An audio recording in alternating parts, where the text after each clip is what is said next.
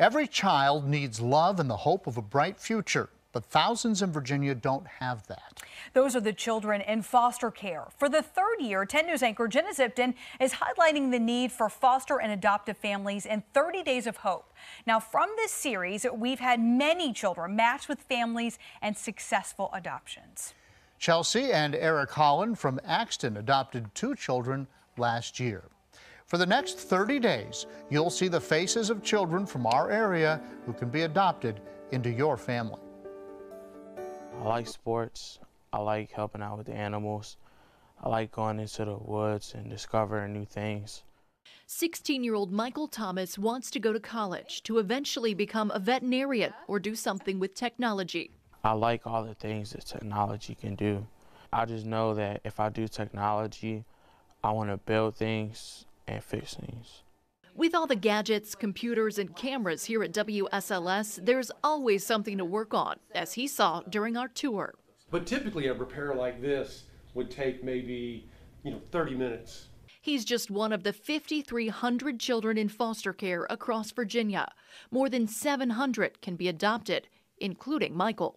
So every child deserves a safe, loving, and supportive home where they can feel included and to have a sense of belonging. Taylor Vaughn is a Roanoke County Family Services Specialist and Michael's case manager.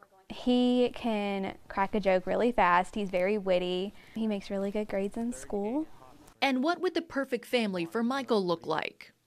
I would say somebody that's not going to give up on him, that will work with him through all the trial and errors. But Michael is a really good kid. And his perfect family? When we eat breakfast, we all eat together. We talk about our likes and what we want to do today as a family activity. And we just hang out and we go do outings and have fun, and we all care about each other and love each other. Michael also likes camping, hiking, football, basketball, and wrestling. For the next 30 days, you'll see the faces of children who can be adopted just like Michael. You'll hear what they like and how they have hopes and dreams of becoming a doctor or police officer, just like the other kiddos. Consider taking in one of these children. You can give them a home and hope. We are just a few weeks away from Christmas, but there are children in our region who won't be waking up with a family to open their presents with. 10 News anchor Jenna Zipton introduces us to a young man who has a lot of love to give in 30 Days of Hope.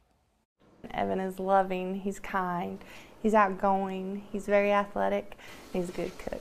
What do you like to cook? I hear you're quite the cook. Mac and cheese and grilled cheese. His secret to a perfect grilled cheese? Mayo instead of butter. I like math because I only get to do stuff mathematical. And science, I actually get to do experiments. History, I get to do fun stuff. The 10-year-old has been in foster care for years and currently lives in a group home with other boys. He's been there the longest. Heather Wright is his caseworker and says he makes everyday things fun. The perfect kind of family for Evan would be a family that's very outgoing. Evan likes to travel and do things, different activities, so a family that's very active. He also likes basketball.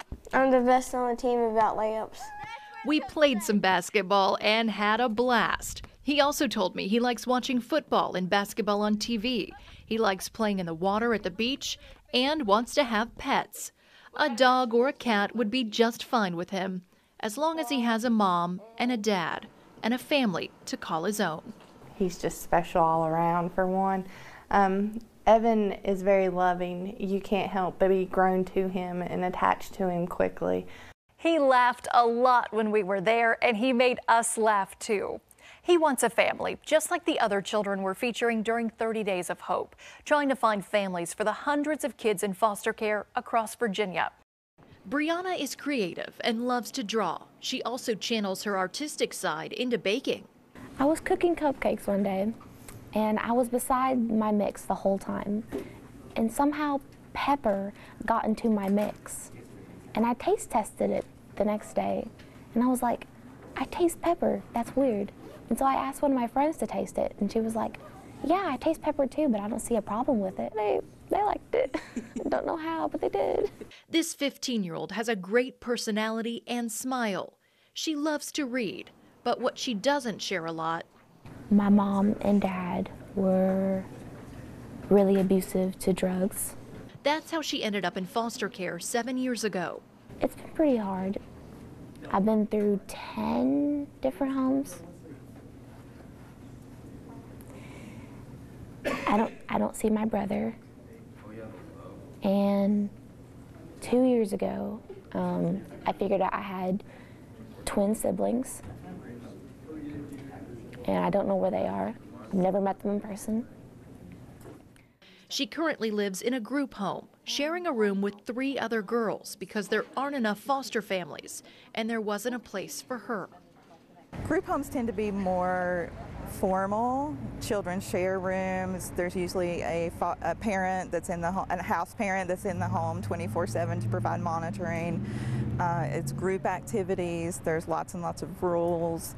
It's different than being in a normal home. Misty Greer is a DePaul Community Resources adoption specialist. I think that a lot of people are not quite aware about how many children are waiting. The reality is not every child finds a home right away, and unfortunately there's always a need for foster homes. In our area, we always have a shortage of homes, so it's a challenge at times to find the right placement for children. After all she's been through, Brianna is still optimistic someone will adopt her. There's always that right family. You just gotta keep looking. Brianna loves dogs and riding bikes outside too. She wants a family just like the other children we're featuring during 30 Days of Hope, trying to find families for the hundreds of kids in foster care across Virginia. These brothers play together often. 5-year-old Ray has a bright smile, but 2 years ago he was a much different little boy coming into foster care. When Ray came to us, he was 2.5 years old, nonverbal. He would point and make noises to communicate with us, and so it was very difficult. Foster mom Virginia Van says it's taken a long time to get here. More than 1,000 days after meeting the Vans, he's walking with them into the courthouse, becoming an official part of the family. Today, he's getting adopted. It's really exciting because I get to have another brother to play with and to have fun with. We all agree it's made our lives better, caring for Ray and giving our family to him. Dozens of people came to witness this day. Roanoke County caseworkers, family, and even the person who first reported this case and led to Ray getting out of an abusive home. Before the judge signed the paperwork, Virginia and Bobby Van made sure Ray knew he is loved. Our family has absolutely thrived, and we are better with Ray in it. He's brought life, love, laughter to our home. The reason we've been so excited is because it makes, it lets everyone know that no matter what, we'll always love you. You'll always be in our home, always be a part of our family. We belong to each other. I'm so lucky that you call me Dad. We're so happy that you're a part of our family. You make our family better. The judge makes it official, and Ray becomes a Van. Done deal. We've seen this little guy come so far. There's been a lot of healing. There's a lot of happiness. There's a lot of joy. For us, it's kind of making our family complete. Just that realization that we got to know him, and then he really kind of along the way chose to call us Mom and Dad, and we love him as our son. The Vans say they're raising the next generation of foster and adoptive parents because their children are interested in helping other children like Ray when they grow up. As we continue 30 Days of Hope, we want to tell you about Joseph, the 11-year-old. Look at that smile. He loves to be called JoJo. He's very talkative and has a vivid imagination. When telling a story, he's very animated, acting out the scene. JoJo has a hearty appetite, and there aren't many foods he doesn't like. His favorite thing to play with? Dinosaurs. He enjoys collecting them and reading about all the different types. He also likes Legos, watching cartoons, and does well playing on his own. And you can eat it when you're not. Chicken noodle soup. 9 children. It's pretty big and different. We don't all look the same. Wyatt Whitlow is the second oldest in the Simones family. He was just 13 when his mom took in a foster child. I was jealous at first because I wasn't I've always been like the little brother. Am I making beautiful stuff? But 4 years later, that family's grown, and so has Wyatt. some things are meant to be. Like these kids, I'm supposed to help them. They live with me. They live here. This is their house. I'm going to do what they need me to do. Seeing them interact and how they love each other every day is a miracle to me, how much they love and support each other and are truly a family. That is the best reward of adoption. Let's see here. Mom, Sophia Simones, does it all by herself as a single mom. It's wonderful if all children can have a mom and a dad, but that's not always the case, and no one that is single should be afraid to foster. She says some children actually need to only have a mother in their life while they heal from years of abuse or fears of men. She's adopted 4 children, including 10-year-old Ashton. I like everything that we do. We go to the beach in the summer. We do a lot of cool activities in the fall, and I play football. 2 more children will be adopted soon, including this little one. Take a picture of it. It's just always someone to do something with. Wyatt says he's proud of his mom, and he's learned a lot too. It's taught me to care a little bit more about everything, because some people never have half of what others have. All children need families, so it's very important that we have loving homes for these children. She encourages you to ask questions if you're interested, because many of the fears you may have may not be true. We also have a link to many of the other myths about foster care and adoption on WSLS.com. More than 300 Virginia children in foster care are living with a relative.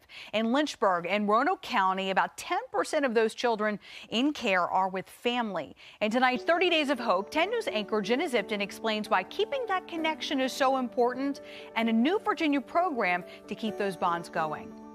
Don't knock it down. Just like the pieces of this game, the Scott family fits together too. She went into foster care the day she turned 5 years old. She was having birthday cake, and social services removed her from her home. Marley Prophet Scott spent 5 months in foster care before grandparents Joy and Donnie Scott could bring her to Virginia. We did not want her to grow up thinking that she didn't have a family. I love living in Virginia. This is called kinship care. It's part of the foster care system. We want to help. You know, we want to keep these children connected with their families. We don't want to have to, you know, send them somewhere else or, you know, place them with a family they may not be familiar with. Dominique Sparrow with Roanoke City Department of Social Services says with every new foster care case, they try to find family in the first 30 days. The family members go through background checks and training. If the child can't return to their biological parents, children 14 and over decide if they want to be adopted. If adoption is ruled out, that's when KinGap comes into play, a new program for Virginia. KinGap was really needed because we were noticing that there were a lot of families who wanted to take care of their family members, but may not have had the financial means to take care of an additional family member. KinGap gives the family taking care of the child's services, including money and health insurance. Our children thrive better when they're in their community, when they're with their family. Like the Scotts, who were planning on traveling and connecting with old friends. But they say adopting Marley tops that. Retirement looks a whole lot different. Most of what we do now is centered around Marley's activities. It looks a lot different, but it's not worse by any means. It's probably better for us. It seems like we're both, all of us are enjoying it. I'm actually really happy that I live with them. That was fun. It's much more fun. Isn't that sweet? Sometimes family members take care of children outside of the foster care system, but to qualify for the state benefits, it has to be facilitated through the Department of Social Services.